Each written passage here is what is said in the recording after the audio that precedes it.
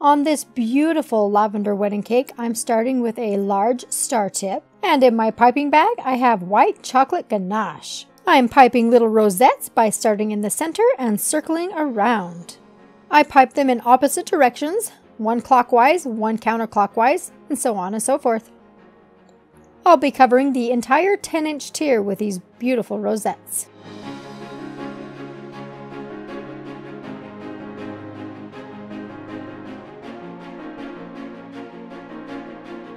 After I have all those rosettes piped, I'll go ahead and fill in the spaces with little stars. Actually, it's kind of a big star.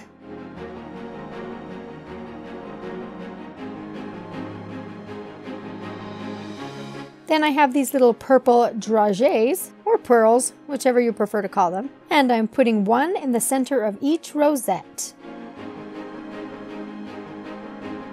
Moving on to the 8-inch tier, I'm using a little quilt pattern. I'll slightly rub that just so I can have a guideline. On the corner here, I'm just going to fold it over and continue the design on the next side.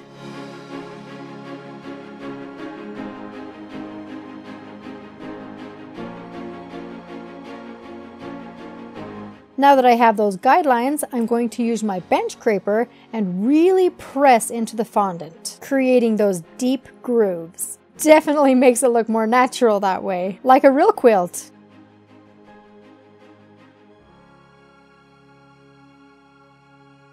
I'll do that in both directions. You can see at the corners it kind of puffs up. I love that look. On my brush, I have a little piping gel. I'm going to put them on these little X's, and that will help these little dragées stick really well.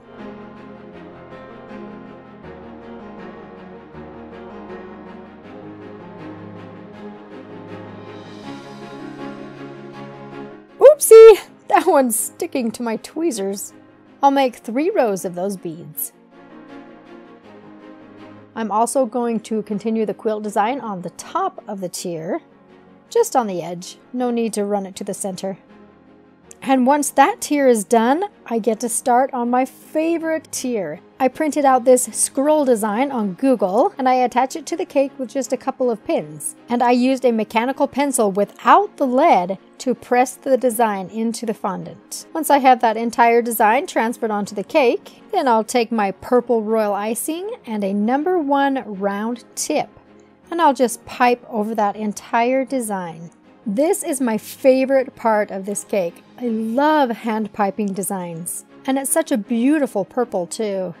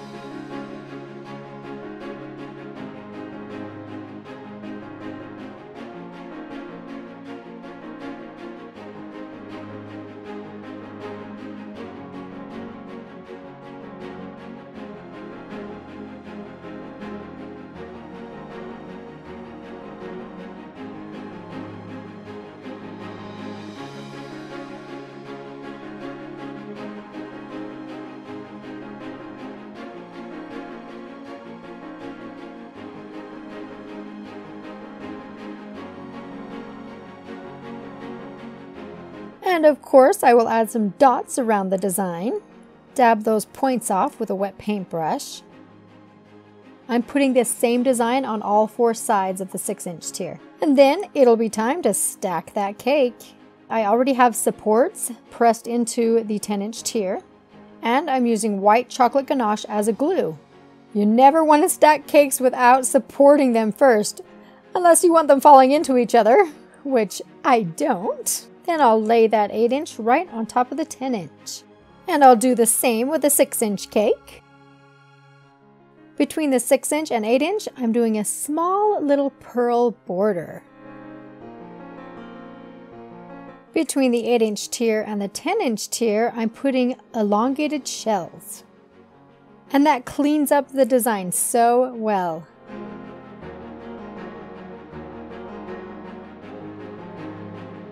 I hope you loved this cake as much as I do. Thank you for watching me decorate. I do hope you learned something.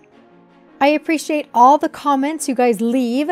I do read them all, so feel free to leave more.